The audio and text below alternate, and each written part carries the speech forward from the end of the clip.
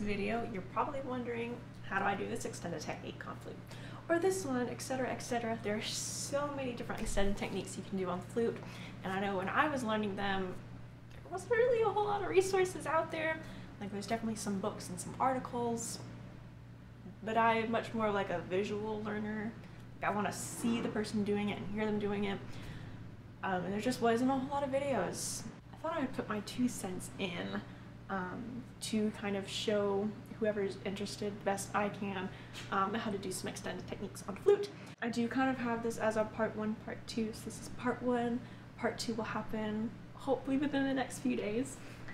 If you're not necessarily like me and a video isn't really going to help you, I do have kind of a typed version of how to do all these extended techniques on my blog, and I will post the link to that in the description box. In this video, we'll be going over flutter tonguing, harmonics, singing and playing, multiphonics, whistle tones, key clicks, and jet whistles. Let's get into it. The first extended technique that we're going to go over is flutter tonguing. This is a very, very common extended technique for flute. I mean, I've had it show up in obviously solo repertoire, pieces with piano, and even pieces that I've played in band have had flutter tonguing. I think it was like the very first technique that I learned. So we're kind of going to go over that.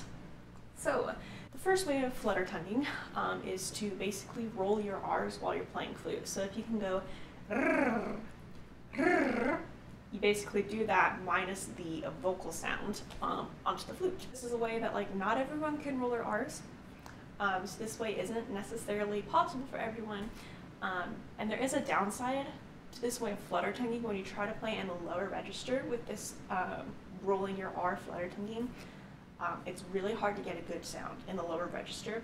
It is possible, but it is difficult. So the other way, and this is the way that literally anybody can learn, is basically kind of more, it's back further with your throat and glottis and all of the fancy parts back there that I'm not going to get into detail. But the way I was taught about it was basically to imagine gargling water, or to literally like go grab a glass of water and gargle. So if you know, you go that kind of noise, you're going to sound probably ridiculous, but it's okay.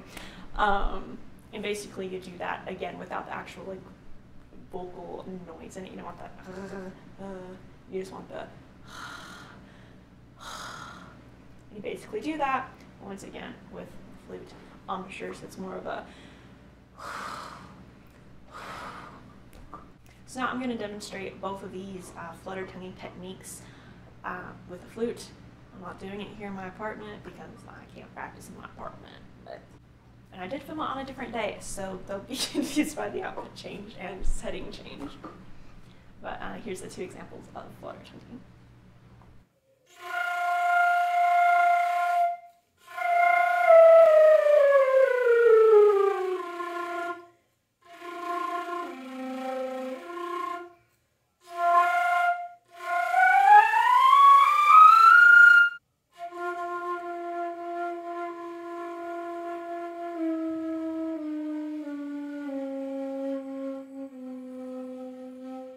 Next extended technique is harmonics.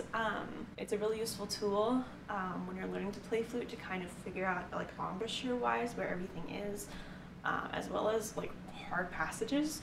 I know when I was learning Chantalinos, at the very end of it, it has like a really tricky run, which was made much simpler by using harmonics. So basically, to do harmonics, you just finger whatever note. If you're playing it in a piece of music, usually they'll have some sort of way of symbolizing that this is supposed to be a harmonic. A lot of times it's a little like circle above the note, and a lot of times that is the sounding note. So for example, if you see an E flat with a tiny little circle above it, that's asking you to play an E flat harmonic that sounds an E. So what you would do for that is finger an A flat. That would be my personal choice, would be an A flat, and you basically would change the direction of your air very slightly, as well as using more to kind of get it so that it'll play an E instead of an A flats. And there is like a whole scientific way of harmonics working. which is something that I'm not going to get into this video, but it is very interesting and something that I do recommend learning. The basics of it, you have your like bass fundamental note, and then with that note you can play an octave up, a fifth up, and so on and so forth. Harmonics can also be very helpful for tuning. So if you have like really super high passages that are just, you know, super shrill and sharp, using a harmonic fingering can help you with that. So let's get into watching me do it.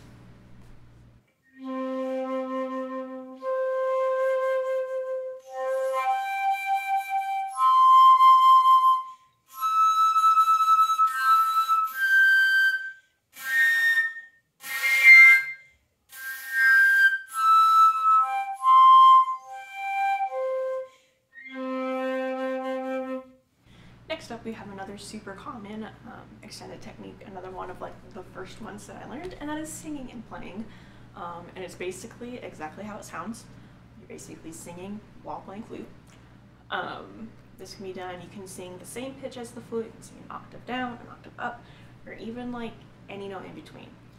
It is a lot easier to do just the same notes, just follow the flute with your voice, then hold the voice steady in the flute move, or the flute move and hold the voice steady.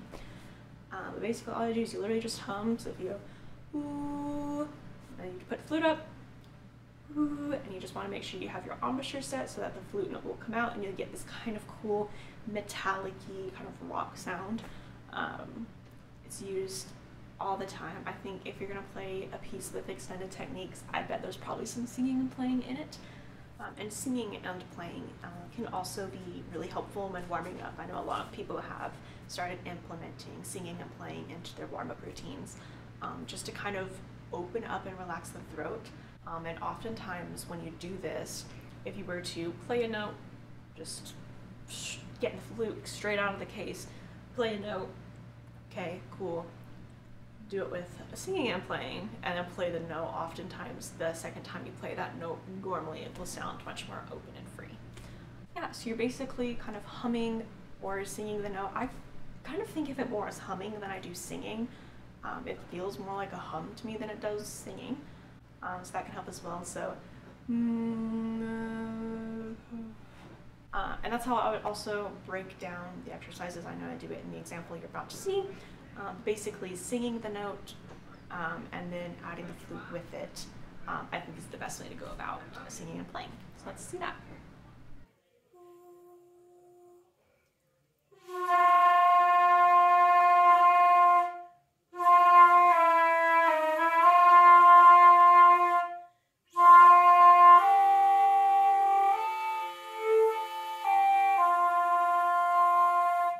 Next is multiphonics. These are difficult. I first learned were in my senior year of high school when I was playing the Great Train Race. And I remember being so frustrated with them, just because of how difficult they can be. Basically a multiphonic is when you play more than one note on the flute at the same time. There's a billion different ones, but getting into how to produce a multiphonic, I think the easiest one to do is on a regular D fingering. So obviously you'll be able to get a high D out of it. So if you just play like normal, that's your high D. The other multiphonic that comes out of this note is an octave below it. So if you just kind of relax a little bit more, you can get that bottom note to come out. But this is kind of the way of figuring out the multiphonics. So they'll be written together. So in this case, it'd be the C and the D. And you just want to practice getting both notes out first separately. Don't try putting them together yet. Just do them separately and make sure you can get both notes out. If you need to, sometimes, like for me, it's kind of hard to like even hear the other notes. So sometimes literally playing the regular fingering on both of the notes and then using the fingering that the music gives you and then getting both the notes that way. And then comes the fun part, putting them together. And this was explained so many different ways to me that just never really helped. A lot of people told me, imagine the bottom note with your bottom lip and the top note comes out with your top lip. And I was like, what? That doesn't make any sense. So what I discovered, first off, a lot of times for me at least, my embouchure needs to be a little bit more relaxed than it normally is, and that could just be a me thing, but the thing that I did find helpful, that I was told, is to focus on the weaker note. So you'll notice when you're playing a multiphonic and you're getting both of those notes to come out separately, one of them is probably going to be more difficult to get out, and that is the note you kind of want to focus on. So I'd start on the weaker note, just playing it normally, and then slowly kind of manipulating my air until that other multiphonic came out. And multiphonics are really finicky. If it's a good composer, they're going to know and mark down the dynamic range that you can do this multiphonic in. So a lot of the ones that are closer together, like a third or second, often really only come out if you're playing very softly. Whereas the one that I have been using as an example of the C and the D can be played very loud to come out, and often it's a little bit harder to do it when it's soft. So this is a technique that took me like hours and months of practicing to get it, but now that I kind of understand how to do them, it's a lot easier when I see a new multiphonic to kind of get it to work. But I still use that process of playing the two notes separately with the fingering, figuring out which one's weaker, and then focusing on that weaker one, and then kind of adjusting my airstream and embouchure as needed in order to get the second, or sometimes even third or fourth, multiphonic to come out. So let's watch the video.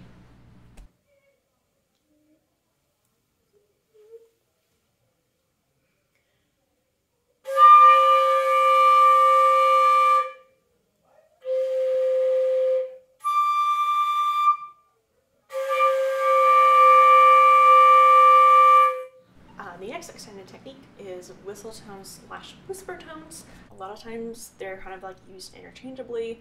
Sometimes they do mean two different things, but they're usually pretty easy to do and can help when you're trying to learn like higher register. For me, a lot of times I was in a lesson and like I'd be like super tight, and my professor would be like, okay, do it on whistle tones now. And that would just help my embouchure relax, and then I would go back to playing normally, and it would just be much more relaxed and resonant. A whistle tone, like the name suggests, sounds like a whistle, is usually very quiet. You can do it on any note. I'm just going to do it on a C for this first example. And you basically just relax your embouchure. So if you try just blowing across the flute without making a noise,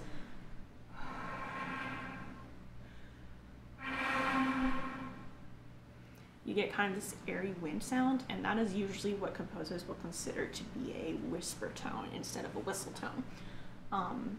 But the whistle tone kind of comes out of this whisper tone. So if you start with a whisper tone and then just like barely give yourself an embouchure, a whistle tone should come out.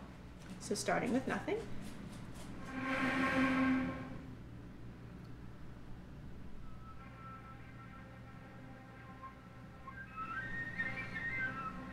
You see there's a bunch of little whistle tones in there. You also, when doing a whistle tone, want to use a lot less air. So when I'm doing the whisper tone, I'm using a lot of air. It's whereas when I'm doing a whistle tone, I can't even really give an example of it because you can't hear it. It's just barely any air.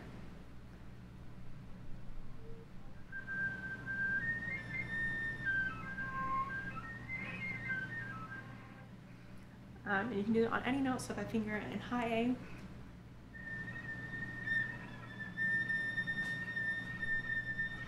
I'm going to be really loud if you keep working on them. They are very finicky. Just a very slight change in like air pressure or embouchure or tongue placement can make the whistle tone move to a different note.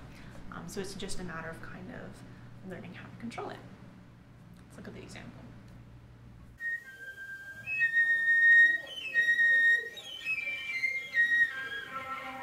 The next extended technique is key clicks. I personally love key clicks. I don't know why, I just think they're a lot of fun. But they're also just really easy to do. So basically, you might notice even now when you play flute, the keys make some noises when they go down. So basically, key click is just making this louder. There's a lot of different ways of notating it. Usually it just depends on the composer. For like any extended technique piece that I've played, there's been like a key from the composer that'll tell you what key clicks look like. So the best way to key click is with the stronger fingers. So either using your middle finger or your ring finger. And that's literally all the key click is just slapping it down. You can do it with the other keys as well, but it's usually not quite as prominent. And then with key clicks, you can experiment having the flute up and getting a different tone. So you can see just like covering or just moving my lips a little bit can get you a different tone. Also just straight up covering it completely. See, it goes down the octave. So those are key clicks. Okay, the last extended technique we're going to go over in this video is jet whistles. And I say jet whistles as in like plural. So I kind of didn't think about the fact that there's different kinds of jet whistles until I started learning Ian Clark's Hatching Aliens, which basically the entire beginning is different kinds of jet whistles. Some of them easier than others. At least in the case of Hatching Aliens, it starts out basically with just breathing into the flute. So you literally breathe out or breathe in. And that's just covering the embouchure plate completely, making sure there's no air getting out. If it's not covered completely, you'll kind of get this. That's not quite as pure. You can also experiment with tilting your flute in and out with these.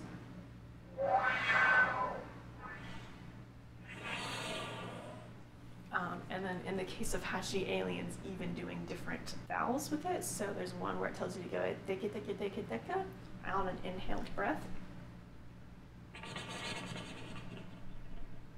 So those are kind of like a little bit more easy jet whistles. But when you hear jet whistle, usually you'll think of this very powerful whistle, basically.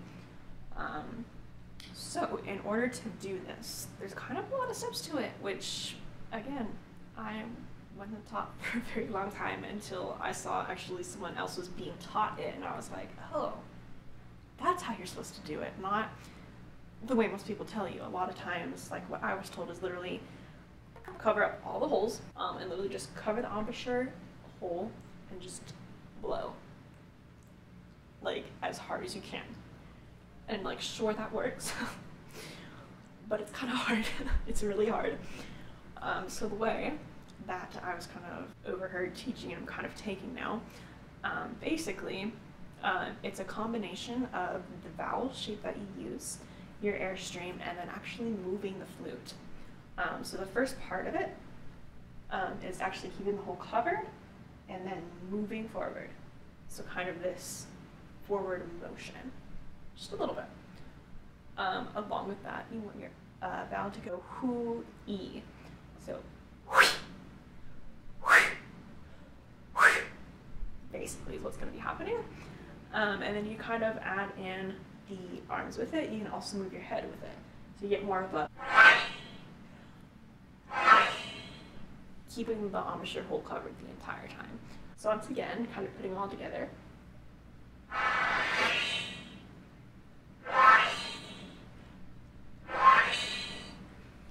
And then once you kind of get the motion of that down, you'll just do it again, but using more air, which I'm not going to do in my apartment for my neighbor's sake, but you'll see it in the example that I do.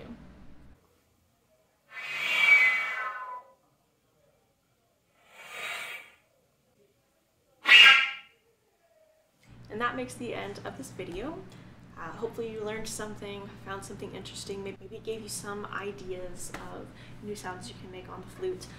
A lot of it is just experimentation and just having fun with your flute, seeing what weird noises you can come up with. So I highly recommend using these. There's something that is becoming more and more common in flute solo literature especially, so I do think they're very important. And more importantly, I personally think that they're a lot of fun to do. So thank you for watching. Hopefully you learned something. There should be a part 2 coming out within the next few days. Self-promo, follow my Instagram, as well as my blog, over on my blog / website part being more in the works right now. But right now I do have a blog talking all about basically mental health in musicians. So I kind of do a every other day blog of my life and kind of how I get through the struggles of that, if that's something that interests you. See you next time.